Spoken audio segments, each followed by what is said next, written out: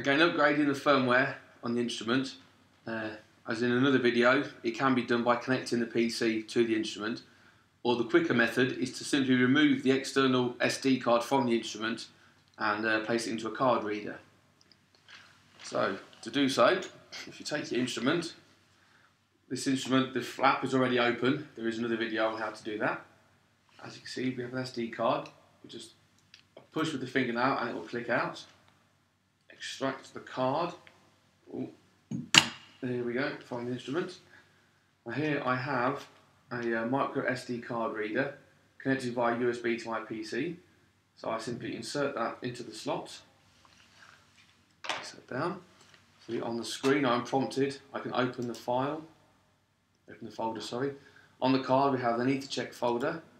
It's in this folder that all firmware must be placed. So I'm going to update the versions on the card. So on my desktop,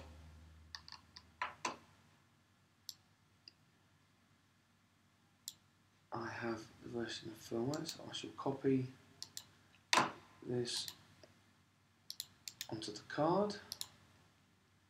I should replace the existing one. There we have the latest version of firmware in the ETherCheck directory on the micro SD card. From here, make sure you eject the card properly. So right click on the card and eject.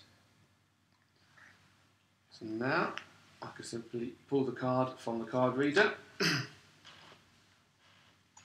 take my instrument and taking care to put that in, it's fiddly, and with my fingernail click the card back into the instrument.